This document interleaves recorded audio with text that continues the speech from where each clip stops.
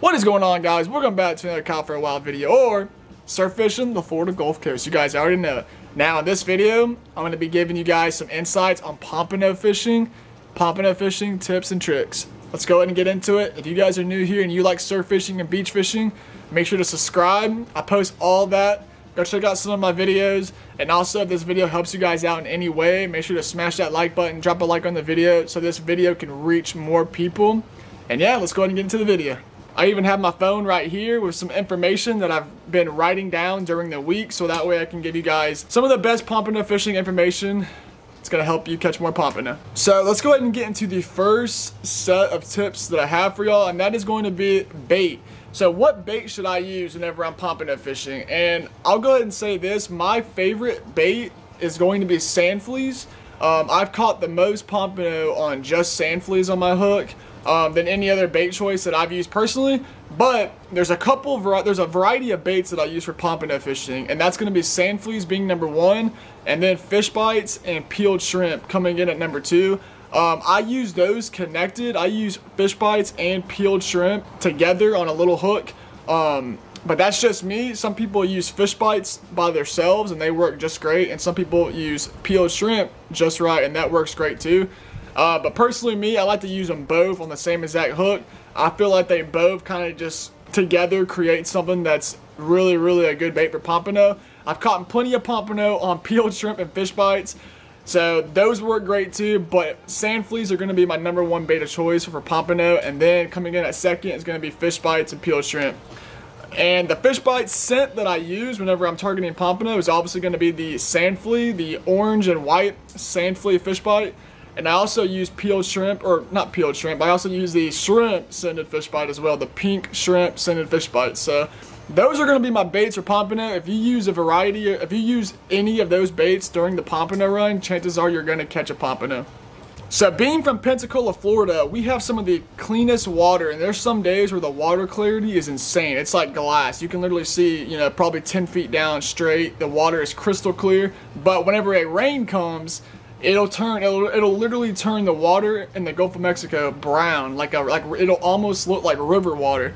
And whenever the water turns brown like that, chances are you're not going to catch as much pompano as you would if the water clarity is clear or if it's not as dirty. Now, you can have a little bit of you know, murky water. Actually, some days that's a good thing in pompano fishing, but whenever you go out there and the water is just dirty from all the rain and storms, chances are you're going to catch a lot of those notorious nasty catfish.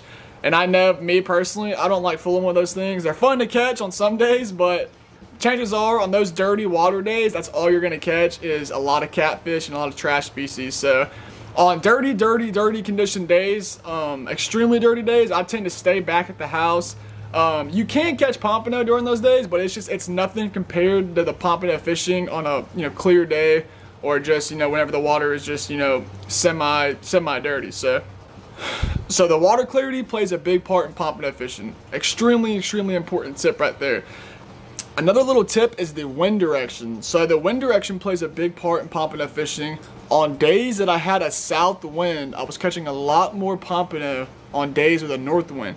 Now, I have a theory. I think that whenever that south wind comes up, it makes the surf rougher. It stirs everything up. It gets those pompano in a feeding frenzy, and it also pushes those pompano closer towards the shore, because we all know whenever there's a south wind, it's pushing that water closer towards the shore. It's pushing it all into the shore, which is why the surf is going to be a little rougher. So on days with a good south wind, I would say anywhere from 10 to 12 mile an hour. Even above that, I fish for pompano on days with a 15 mile an hour south wind, and I've still caught a lot of pompano. So south wind, try to get out there on a day with a good south wind, and I promise you, you'll probably catch a lot more pompano than you would if it was a north wind. Now, number three is going to be where to fish. Now, I get this question all the time, and I feel like it's a little bit just kind of over-exaggerated. I don't really think, I mean, it definitely matters where you fish on the beach whenever you're fishing for pompano. But whenever the pompano are running in the early spring, I mean, I literally have went to just random parts of the beach and limited out on pompano in you know, 20 to 30 minutes. I don't particularly think it's that big of a deal. I don't think it's really as important as where you fish compared to what you're fishing with and, you know, like your leader and everything else. But obviously, I guess the biggest tip is to look for rips, look for rip currents, look for big cuts in the surf. And what I mean by cuts is you'll be looking over the surf and you'll see a big dark kind of hole.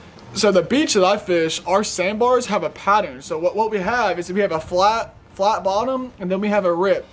And we have a flat bottom, and then we have a rip. And it goes like that all the way down the beach. And what I typically like to do is on this flat area, I like to get it way past the flat area towards, you know, off the beach. So I cast it way off the beach to try to get it past the first sandbar. This is the sandbar that I'm talking about. So I cast a couple baits way past that sandbar on the edge of that bar, right when the water starts to turn dark green. And then right where that drop off happens, I cast a couple on the sides of that drop off.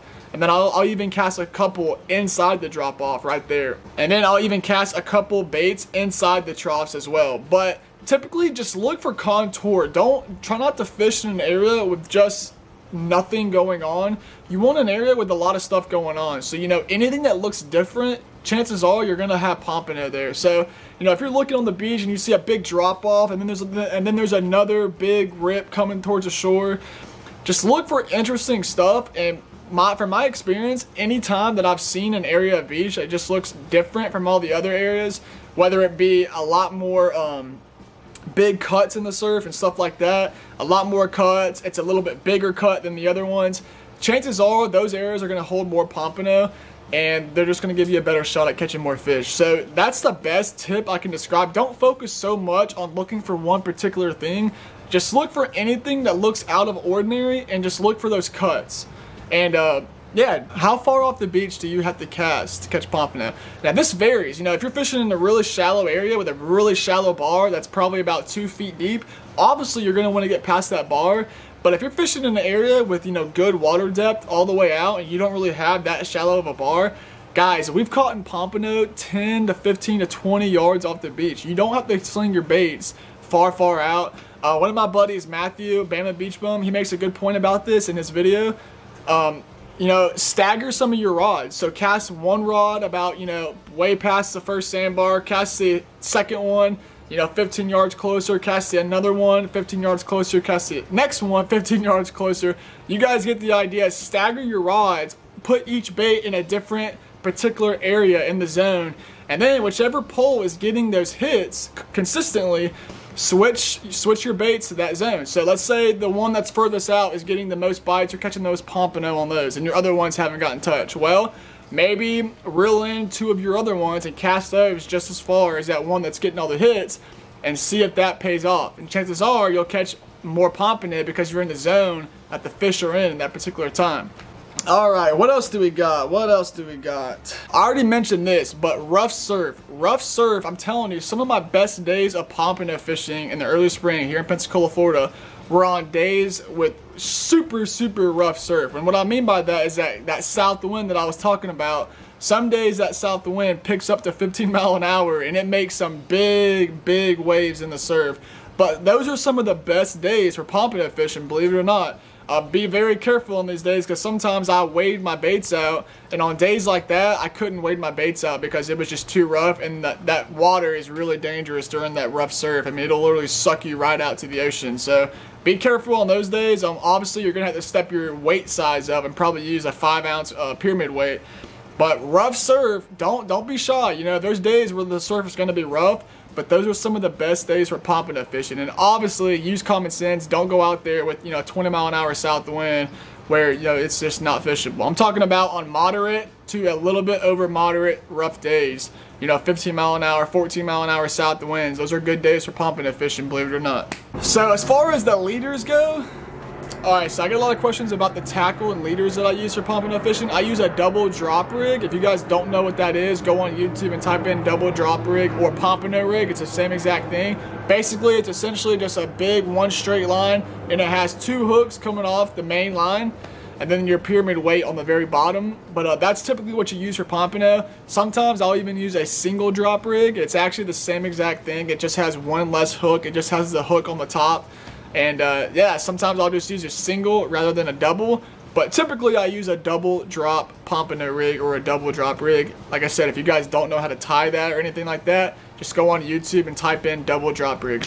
So the pompano have 2 migrations. They have one in the early spring and then they have one in the fall time.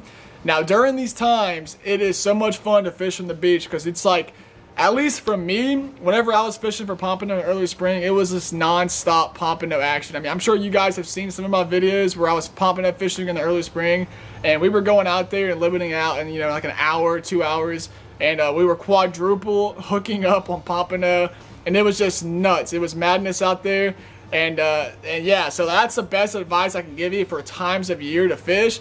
So what happens is whenever early spring comes around, start fishing your area. If you're here on the Florida Gulf Coast or even in Alabama, start fishing in the early spring. You know, start fishing in February, March, and chances are, you know, you may not catch any pompano. But what happened this year is that I follow a lot of fishing reports, a lot of fishing groups on Facebook, and there was a weekend in particular that a lot of people caught a ton of pompano. And in my head, I'm like, oh yeah, the pompano are here. And sure enough, the next days after all those reports came in, I went out and pompano fished, and sure enough, they were here. And from about that point until about a month after that, it was just non-stop pompano action here on the Florida Gulf Coast, and Pensacola, Florida in particular. So try to locate the pompano. Go out there in early spring, you know, start fishing for them, and whenever you start catching a lot, give it about a month after that, and it's going to be non-stop pompano action. And also, you can catch them in the fall, so I'm really excited in the fall time to see the pompano come back and really try to hammer and really try to catch more pompano in the fall time as well.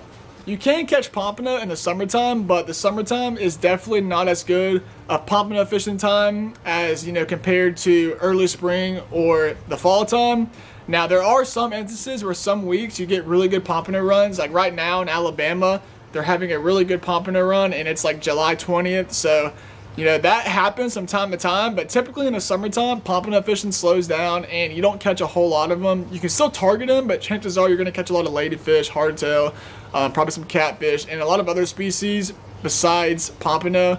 But you can catch them, you just got to put a lot more effort into them and just go out there not expecting to catch them. So that wraps up this pompano fishing video, pompano fishing tip video, guys. If y'all really enjoyed this video and you want me to make more tips and tricks and, you know, just give y'all information about a specific type of fishery, let me know in the comment sections. I want to know. But anyways, I hope this pompano fishing video really helped you guys. If you enjoyed the video, make sure to smash that like button, drop a like on the video. It really helps this video reach more people that are searching for this particular information online. And also, if you like surf fishing, if you like pompano fishing, go check out some of my recent videos. I have a ton of videos from early springtime that I was just catching a lot of pompano. So if that interests you, make sure to check out those videos and subscribe if you like surf fishing and beach fishing. And until next time, guys, I'll see y'all in another episode of Fishing the Florida Gulf Coast. You guys already know it.